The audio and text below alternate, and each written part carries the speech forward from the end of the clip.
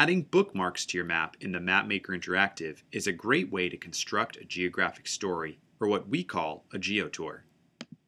To add bookmarks, you must first save your map. Immediately after you save it, you'll automatically be in edit mode. When in edit mode, you can add up to 15 bookmarks to your map project. To create a bookmark, go to the menu along the top. You can add a custom title and description that will be displayed along with the bookmark in the carousel at the bottom of your map.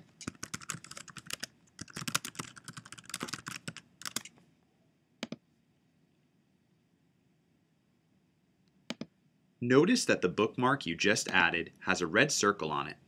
This means that you are still editing the bookmark.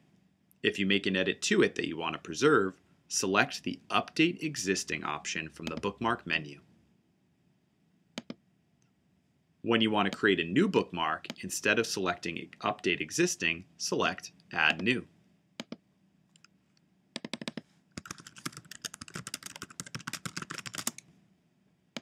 Then you will notice a new bookmark added below, which is now the bookmark being edited. You can rearrange the order of your bookmarks by dragging them with the crosshairs.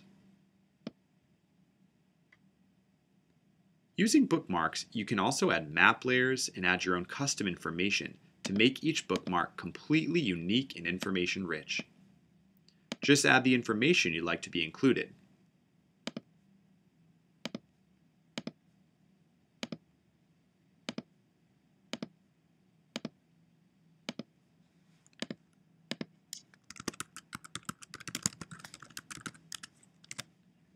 And when you are done, make sure to save.